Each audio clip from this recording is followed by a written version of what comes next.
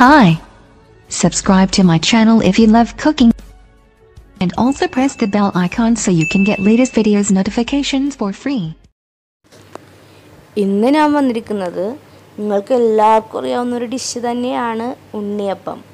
ആയിട്ടാണ് എനിക്കറിയാവുന്ന രീതിയിൽ ഞാൻ പ്രിപ്പയർ ചെയ്യുന്നതാണ് ട്ടോ ഈ റെസിപ്പി. അപ്പോൾ ഇതെല്ലാം ഒന്ന് കണ്ടു നോക്കൂ. സിമ്പിളായിട്ട് റെഡിയാക്കി എടുക്കാം. നമുക്കിപ്പോൾ ഇത് വൈകി വയ്ക്കണമെന്നുണ്ടെങ്കിൽ ഉച്ചക്കൊരു 1 മണിക്ക് തുടങ്ങിയാൽ മതി. അപ്പം നമുക്കിത് എങ്ങനെയാണ് റെഡിയാക്കുന്നതെന്ന് നോക്കാം. സിമ്പിൾ എന്ന് വെച്ചാൽ ഭയങ്കര സിമ്പിളാണ്, വലിയ പാടൊന്നുമില്ല ഇത് ചെയ്തെടുക്കാനായിട്ട്. അപ്പോൾ നമുക്ക് ഇതെങ്ങനെയാണ് റെഡിയാക്കുന്നതെന്ന് നോക്കാം.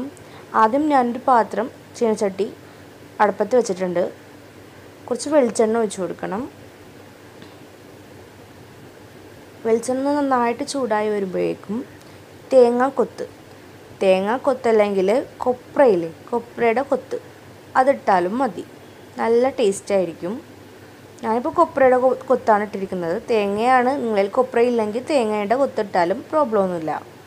നന്നായിട്ടൊന്ന് ഫ്രൈ ചെയ്തെടുക്കണം.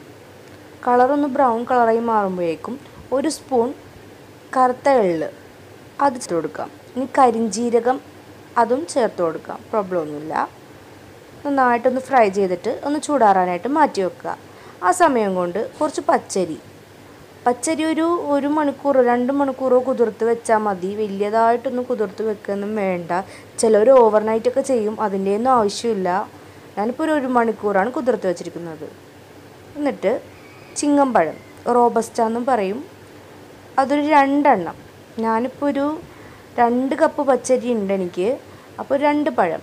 ഇത് ഉണക്കമുന്തിരിയാണ്. ഇതൊരു 10 വെള്ളത്തിൽ കുതിർത്ത് വെച്ചതാണ്. ഇത് നിർബന്ധമില്ല, ഇതൊരു ഓപ്ഷണലാണ്, ഞാൻ ചേർത്തെന്ന് മാത്രമേ ഉള്ളൂ. ഇതില്ലെങ്കിൽ പ്രോബ്ലമൊന്നുമില്ല, നമുക്കിതില്ലാതെ ആക്കിയെടുക്കാം.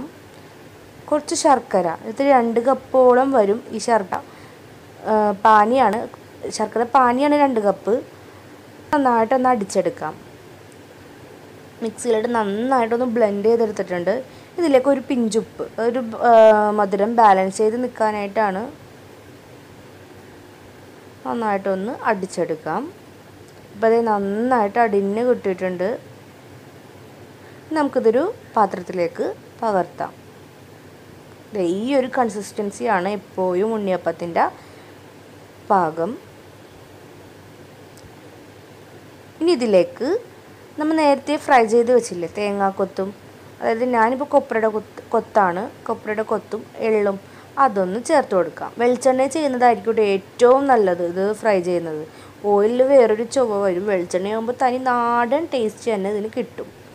ഉണ്ണിയപ്പം ഫ്രൈ ചെയ്യുന്നതും വെളിച്ചെണ്ണ ചെയ്യുന്നതാണ് ഏറ്റവും നല്ലത്. ഞാനിപ്പോൾ വെളിച്ചെണ്ണ തന്നെയാണ് ചെയ്യുന്നത്. ഓയിലാകുമ്പോൾ വേറൊരു ടേസ്റ്റ് വരും, വെളിച്ചെണ്ണയാണ് ഏറ്റവും നല്ലത്. ഇതിപ്പോൾ നല്ല പഴക്കമുള്ളൊരു ഉണ്ണിയപ്പച്ചട്ടിയാണ് കേട്ടോ, പുതിയതൊന്നുമല്ല, നല്ല പഴക്കമുണ്ട്, വർഷങ്ങളോളം പഴക്കമുള്ളൊരു ഉണ്ണിയപ്പച്ചട്ടിയാണ്. ഇതിലേക്ക് ഇപ്പോൾ ആവശ്യത്തിന് വെളിച്ചെണ്ണ ഞാൻ ഒഴിച്ചു കൊടുത്തിട്ടുണ്ട്.